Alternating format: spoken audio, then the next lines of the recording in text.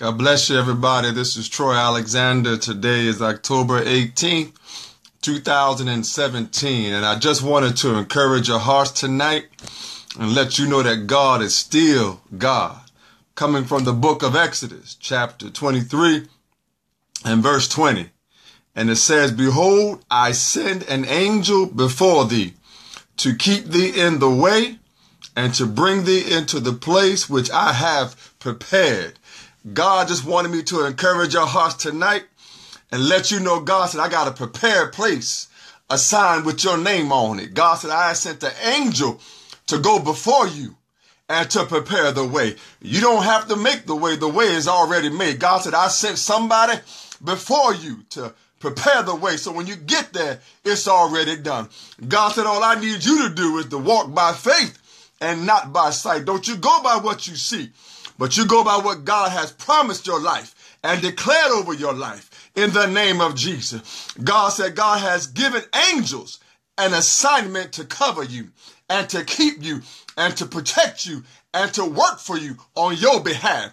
God said you got angels that's working on your behalf. I need you to know that God got everything already in place for your life. He said, I sent an angel before you to make sure everything is in place. Don't you worry about it. And I got one more scripture from the book of Psalms, chapter 91 and verse 11. He said, for he shall give his angels charge over thee to keep thee in all thy ways. God said, I have a assignment for angels for your victory. God said, it's already been written. Everything that you need. God said, I am a supplier of every need. But thanks be unto God, what? That has given us a victory. But God said, I'm going to supply your every need. I don't care what it is. God said, I'm your provider today. I'm your provider tomorrow. Whatever you need, God said, I am your provider. God said, I got angels that's assigned to you, that's going to keep you and cover you and protect you. You ain't got to worry about the storms coming. Jesus was on the ship and he was asleep in the midst of the storm. God said, I need you to have peace. Why? Because I am peace. Everything that I am, God said you have. And I need you to hold on to what God has declared. God said, my word has already gone out and it shall not return void. Hold on to what God has declared. God said, I sent angels out before you. I got angels covering you and keeping you. The word has already been spoken. It's already been declared. Go on and give God praise for your victory. Why? Because it's already done. God bless you tonight.